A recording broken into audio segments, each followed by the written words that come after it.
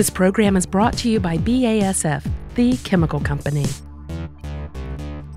Hey, welcome to Stuff to Blow Your Kids' Mind. My name is Robert Lamb. And my name is Julie Douglas, and today we are talking about static electricity. You know static electricity. You shuffle across a carpeted floor, you reach out and you touch a doorknob, and there's that spark, that shock. That's static electricity. But before we can talk about static electricity, we have to talk about atoms. Now, everything we see is made up of atoms, and right here we have representation of a couple of atoms hanging out. Now, atoms are composed of protons, neutrons, and most importantly, electrons. Our representations of the atom each have some electrons in them. Mine has two. And mine also has two. Now, normally atoms are neutrally charged, and they have the same amount of electrons and protons, and that's what you see here. But what happens when these two atoms rub against each other? What we have is an electron exchange. I have an electron that jumps from this atom to yours. So now I have a single electron giving me a positive charge. And you have three giving you a negative charge. That's right. So now our atoms know that there's an imbalance and they want to correct that. So they're going to be super attracted to each other so that one electron can jump ship and they're now balanced out. Right, now we have a neutral charge again. But what happens if both of these atoms has an extra electron in play? Okay, well... Now there's repulsion between these two atoms. They don't want to touch each other. That's right. They have no business with each other. They have no electrons to try to exchange. So that explains repulsion. So to look at this a little bit more, we're going to do a simple experiment with a balloon in your hair. That's right. I'm going to grab a helium balloon here. But the balloon you use can just be a normal balloon filled with air. It doesn't matter. But Julie, if you will take that. With pleasure. Okay, so you just want to rub the hair really, really, really well. Get a lot of static built up. And then voila, look at that. It's pretty great. I mean, what you have here is an exchange of those electrons to Robert's hair.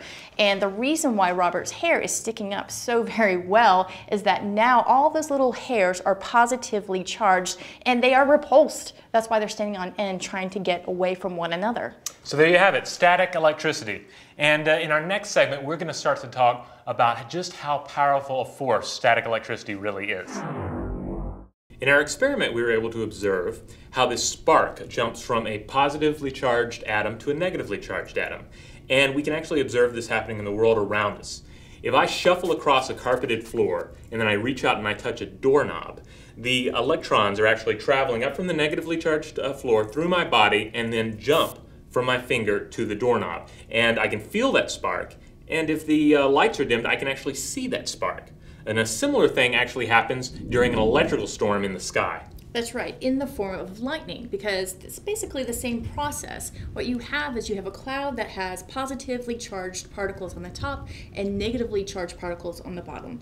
And all those particles begin to collide with each other, rub up against each other, and it creates static electricity. So the upper portion of the cloud is essentially the carpet, and the lower portion of the cloud is the doorknob. Positive charge, negative charge, and the electrons want to flow between the two. But they don't have a human to bridge these two layers. So what happens is an electrical field builds up between positive and negative, and the air ionizes, forging a pathway for the electricity to flow through. It builds up, it builds up, it builds up, and suddenly it breaks, zapping down through the atmosphere and connecting these two layers. That's right, and boom, you've got a huge, massive electrical charge being delivered to the Earth. And while that may seem instantaneous, the fact of the matter is that those charged particles have been doing a delicate dance up in the clouds to create this spectacular light show for us.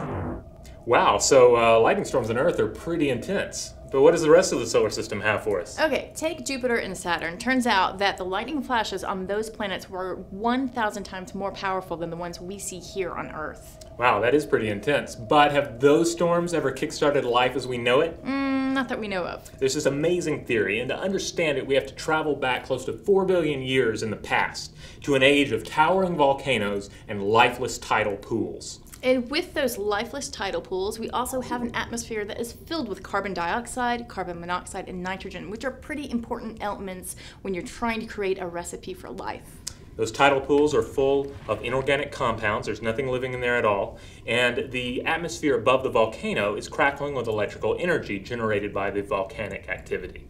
So a lightning bolt arches down through the sky, hits the tidal pool, and actually creates the amino acids that are the building blocks of life as we know it. So you can kind of think of it as a Frankenstein and almost like bringing this electricity down to these elements and animating them until they eventually become life here on Earth. So when you shuffle across a carpet and you feel that static buzz on the tips of your fingers, that's not only a great way to shock your sister, it's the power that may have shocked life into existence on this ancient, ancient world. This program is brought to you by BASF, the chemical company.